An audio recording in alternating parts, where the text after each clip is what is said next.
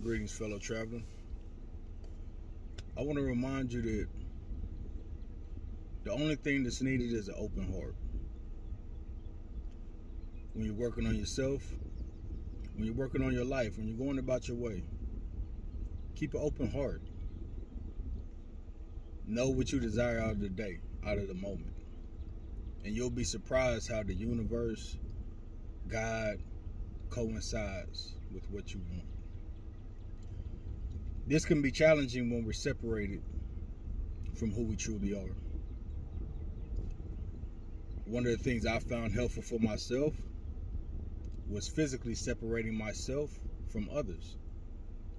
Because in doing so, it allowed me to filter out what was of my wanting and doing and what was of their wanting and doing. See, at times along our journey, we can be asleep. We truthfully be asleep till we get to that wake-up moment or that wake-up call, whatever it is for us. Sometimes it could be with our friends, co-workers, strangers, intimate partners.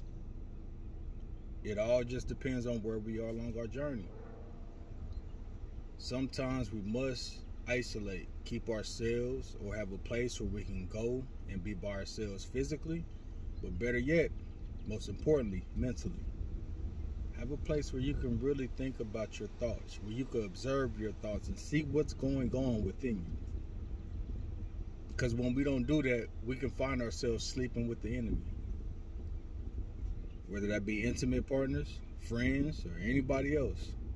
We could be asleep with them, going along mindlessly, doing things out of tradition or doing things because somebody else told us that's how it should be. Intimate partners, we could physically be sleeping with the enemy. Meaning we could be sleeping with somebody who doesn't mean us any good and they don't know any different. So they believe they're doing right by you. Nah. You must trust yourself.